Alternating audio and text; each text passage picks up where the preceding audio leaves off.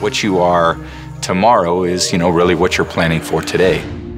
I want to do things that I love to do for a long time, so I've got to make conscious decisions to enable that. I believe you can only work out as hard as your ability to recover. So the harder you work out, the faster you break down.